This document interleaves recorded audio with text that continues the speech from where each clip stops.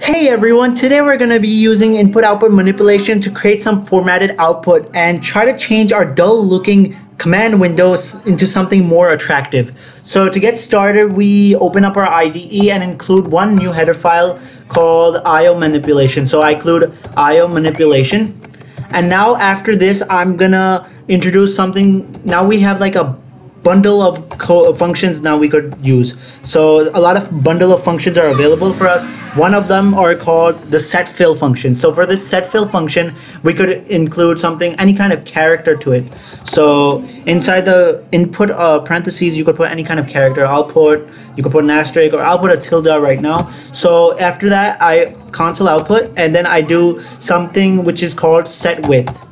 Now set width basically does is that it requires one integer. So basically I put some kind of integer like 10, and then I put a number. So I put a number like, let's see, 8. Okay, so what this code does is that first of all, set width is making the width formatted so that your output appears in a list formatted way without those randomness in output. It's gonna convert that into something more succinct and well mannered. And the other thing over here is that the input, which is 10, makes it 10 spaces. So it is by default right space. So the number will appear like the 8 will appear at the right end, and the spaces will be like 0 space. The output, what you're gonna see in the command window is gonna be space. So I'll represent space with an underscore. So space 2, 3, 4, 5, 6, 7, 8, 9. So 9 spaces, and then after that you're gonna see this 8. So in these spaces, what I basically did is that I replaced those spaces with this set fill function called tilde. So I put a character which is called tilde. So basically there's going to be 9 tildes over here. That's what you're going to see. So now we need one more thing over here, is that we have to console out this because we want to see in our terminal screen. So save this into our code. So we say 36 is already made, 37. Now we go and execute, compile and run.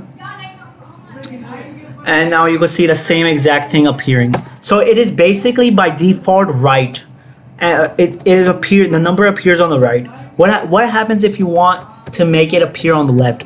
You basically do the following. You just include the left keyword and you save it, and then after that you execute and compile. So it's now on the left side and then it's appearing. So now this was it, but now one other thing I wanted to tell out is that you could also include strings, like for instance I say like clever coding, and I know it's 10 because so this is like 6, 7, 8, 9, 10. So this is more than 10, so I'm not going to include that. I'm just going to put this, and let's see what's gonna come out. So we're gonna put space, and we're gonna paste this out, and then we're gonna paste this out, and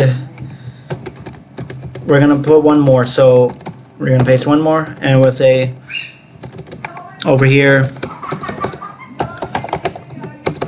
coding, please.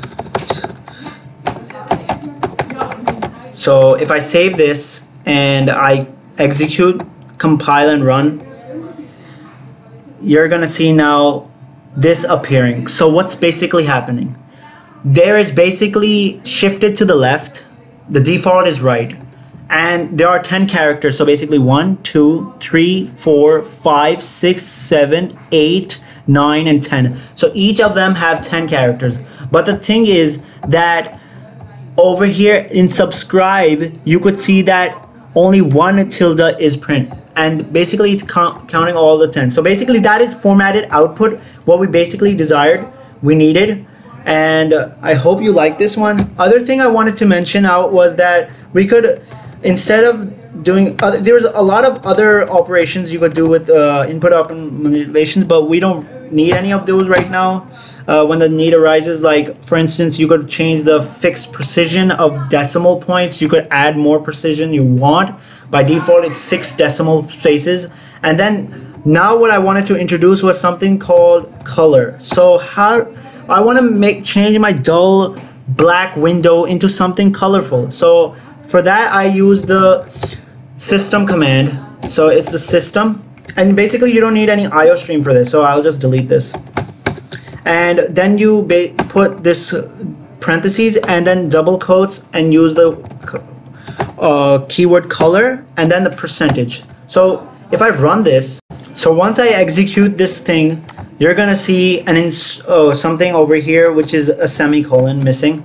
Now execute, compile and run, and once you compile and run, you're gonna see some instructions print out. So you want to change your background, and basically this is color and then attribute.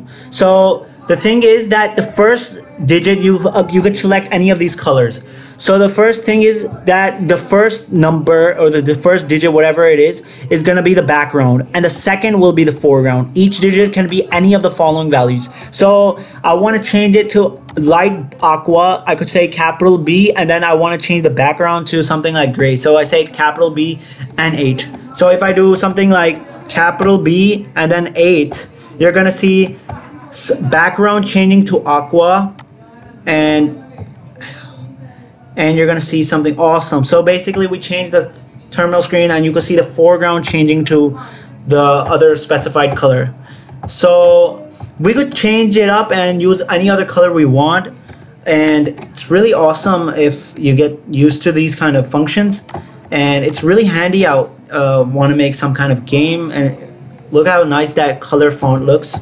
Okay, another thing I had for you guys was that I created this small program that is basically nothing. It's just a bunch of loops nested with each other, and there's some for loop outer, and it's probably more than a billion or trillion times it's gonna run, and there's basically gonna flash colors. So first you're gonna see this capital blue aqua. You see that I really like this color, and then after that it's gonna print, meaning it's gonna go on for so long, and then after that inside this loop is gonna print this thing 10 times. So it's gonna change the color, and it's gonna flash and change this thing, meaning the I number, which is gonna be 0, then 1, then 2, then 3, all the way to 9. And then after that it's gonna go in this loop and print out this clever coding prompt, and then change the color once more to something else, which is CN4. You could check on the documentation what those colors are, and then increment the plus plus. So this is gonna run for, it's gonna run for 4 times because K is 0 over here, and then after that this loop will just keep on executing. So if I save this, compile and run this, you're gonna see some craziness going on. So now that's what you call some awesome code. Now you can see blue and then a red flash, blue and then red flash, and you could see my code running, and my fans keep on moving, and my PC is gonna get hot, so I'm gonna turn this off. It's gonna overheat, and so that was it with this video. We'll see you in the next one.